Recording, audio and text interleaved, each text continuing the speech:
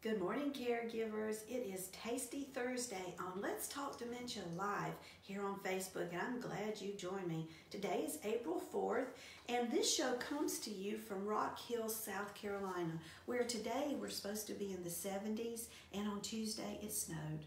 Somebody needs to explain to me how it can snow when the temperature was 37 degrees.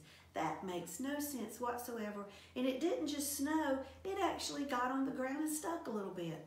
Makes no sense. That is not supposed to happen, but I'm glad you've joined us here today. I would like to thank our sponsors, Life in the Carolinas. You can find them at lifeinthecarolinas.com and on YouTube.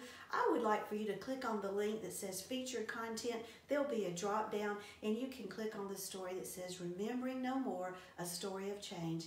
And that's the story about my sweet mama. I get to go see her in just a little bit and I'm excited. Vitamin Depot on Celanese Road. They are behind Dunkin' Donuts and Burger King. Their phone number is 803-328-5800. Ask them about aloe vera juice. Now this is not the container it comes in. I buy it in a gallon, which is a little much for a girl with thumb problems to handle. So I pour it in this container and it is totally clear. Tastes like water, looks like water. I do 2 big swigs a day. And ta-da, aloe vera. It's great, aloe vera juice. And then HD Imports, located on Flint Street Extension in Rock Hill. They've been in business since 1999. They are the mechanic of choice for the Howells household, and they were for my sweet mama when she had a car. And they work on Hondas, Acuras, Toyotas, Hyundai, and Kia. You can call them at 803-985-0985. Tell them Carol sent you. Well, today we're going to make a recipe that I came up with. If you've stuck around with me very much, you have learned that the Howells house really likes cranberries and cranberry sauce. And again, we've got the upside down can of cranberry sauce. And everything I'm using today, and I left an ingredient in the refrigerator, everything I'm using today came from Aldi. So I'm just going to break up this cranberry sauce with a knife because we're going to use about half a can of it. And you guys just hold one moment right there. Michael, tell them something funny. Michael's my cameraman. I absolutely forgot to get this out of the refrigerator. I try so hard to be organized. I'm telling you, there is no chance, and you know what, of Food Network wanting to do a show with Carol, huh? First, we're going to start with this. I want you to mix together a half a cup of mayonnaise and a 1/4 cup of mustard. Just regular mustard. Unless you like spicy, then use Dijon. And mix it together. To that, I add 3 packages of Sweet Leaf that you can buy at Vitamin Depot. Shake them down real good. Stir that into half cup of mayonnaise, 1/4 cup of mustard, 3 packages of Sweet Leaf. And then you have this wonderful dressing. You will use this stuff on everything. We use it for salad dressing. We use it instead of ketchup or barbecue sauce. I take this and make all kinds of other salads with it. It is so good. Everybody who tries it says, what is in that? And it's just those 3 simple little ingredients. So we're going to put this about half a jar of cranberry sauce in here, or half a can of cranberry sauce for this particular recipe.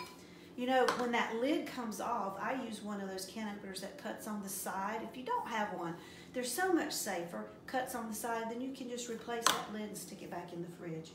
We're going to use a whole can of mandarin oranges that I have drained. Put those in there. Okay. Ooh, let me get a clean spoon because I've already got that one dirty. And I am going to use this orange mustard dressing. And I'm probably going to put 2 big spoonfuls in there. Stir that together. This is going to be the easiest recipe. I forgot to tell you what I'm making. I'm making Cran Orange Slaw. So this is my dressing. Now, stir it up good. You're just going to sit down and eat this right here. It's good. Now we have what is a wonderful dressing. You can use this as your dressing on your salad. If you make like a chef salad or a garden salad, use this as your dressing. Oh my word, it's heavenly. It is heavenly. But today we're going to take a bag of already chopped up slaw because girl is busy. cameraman making some awful faces back there. Everything okay? Straight from Aldi. If you've got time to chop up that cabbage, you're going to save money doing that, and kudos to you. If you saw my calendar for today, you would know this makes my life easier. Now, I bet it does for you too, and it's not that expensive. That in there, don't forget to recycle that. And then, for the simple, put that right in there on top of that cabbage. And get my handicapped, what you call these things, salad forks. Michael, somebody really needs to buy me some salad forks. We're going to stir that in there. Now, after you get it stirred up, if you think, that still looks a little bit dry, then add a little more of that mayonnaise mustard. I have to admit, I've made this so many times and I've never once measured the ingredients because you just make it by sight. It takes a little bit of stirring to get that all incorporated good in there. Oh, but it's looking good. I'm going to show it to you here in just a minute. This is something that if my mama could still easily eat a food like this, she would enjoy because she loves cranberries and she loves oranges.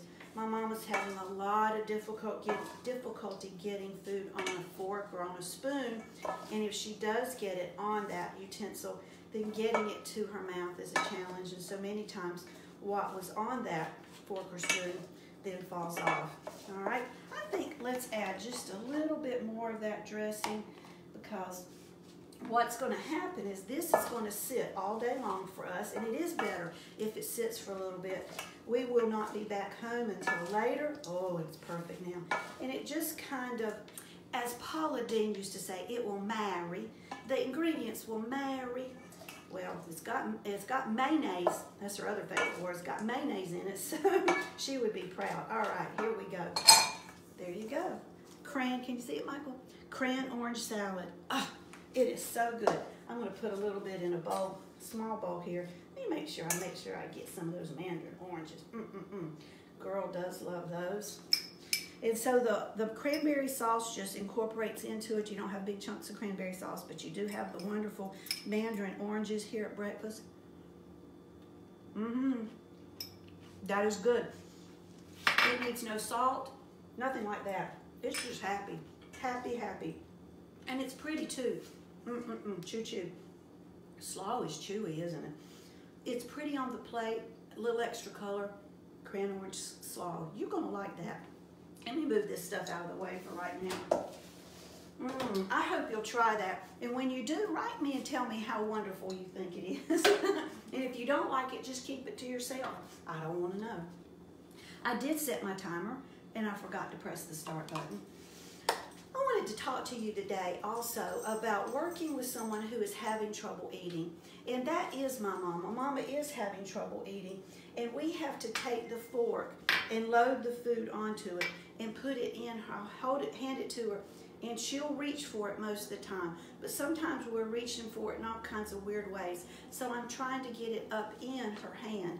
Now, you've picked up a fork 1,012,000,000 times in your life. You just did it without thinking about it. But when you go to help somebody put it in their hand, you feel real awkward. How do you put it? Where does it rest?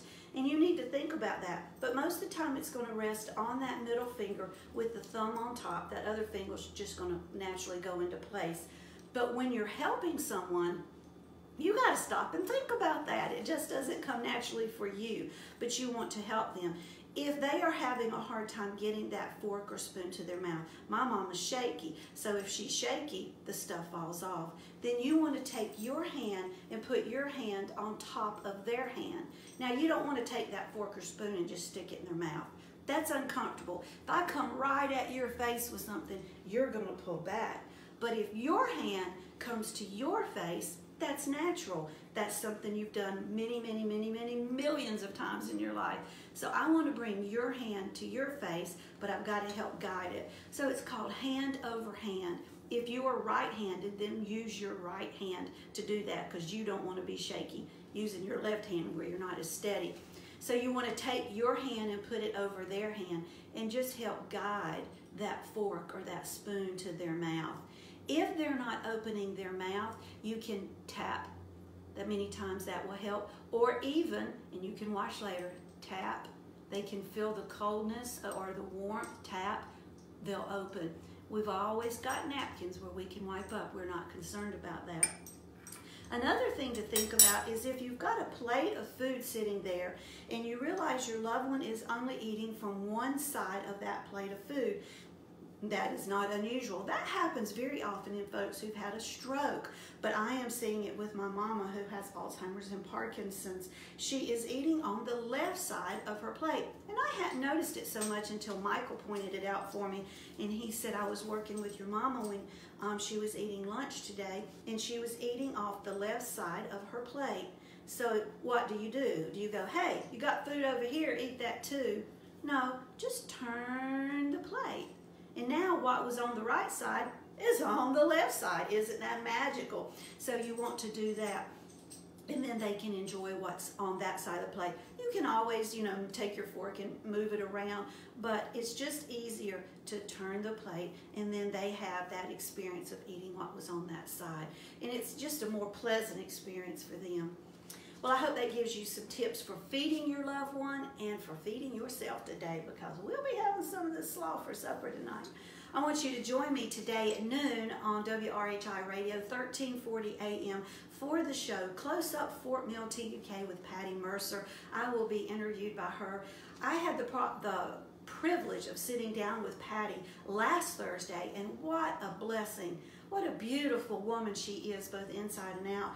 She's a former beauty queen, and girl felt a little self-conscious in front of her, let me tell you.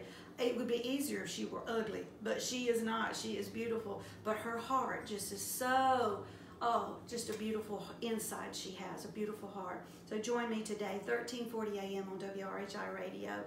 We've got our fundraiser going, Got Sneakers, don't throw them away, donate them, and we will get $1 for every pair you donate. Thank you to the folks in the neighborhood where Susie Wright lives. My word, 2 women brought to her house like 14, 16 pairs of shoes, bang, just like that. How much fun is that? Ask your neighbors, do you have shoes you're not wearing? Give them to me, and then you bring them and you can donate them in Rock Hill, Dr. Epps' office on Celanese Road, past Moore's Grocery and Grill on Saluda Street, your travel services on East Black Street, Rock Hill Tennis Center on Cherry Road, Mixed Fit at the B-Fit Studios on White Street, Little Cafe, Rock Hill, and on Cherry Road, St. John's United Methodist Church, and the YMCA at Riverwalk. In Chester, you can go to the Old Richburg Road Chester Golf Club. And in Gastonia, we have a box at Trinity United Methodist Church. Drop off your shoes. At $1 a shoe, we can make a difference in the world of tired and overworked and underappreciated caregivers. I don't know if you hear the little click, click, click in the background, but that's our miniature dachshund, and she has to make that click sound when she walks, so we know where she is. She sneaks in on us.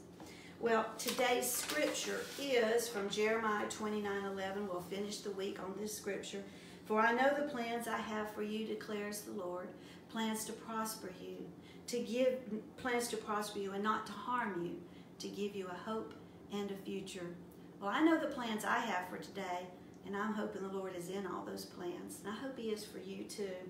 A thank you to our sponsors, Vitamin Depot, located on Celanese Road. Give them a call at 803-328-5800. Life in the Carolinas, go to lifeinthecarolinas.com and check out the wide variety of shows they have about living in the Carolinas. And HD Imports on Flint Street Extension, 803-985-0985. Good care for your Hondas, Acuras, Toyotas, Hyundai, and Kia. Tell all these folks Carol sent you. Well, I hope your caregiving journey today is a blessed one. I hope you have a great weekend. I hope I get to sleep late tomorrow. I truly do. I hope you do too. Bye-bye.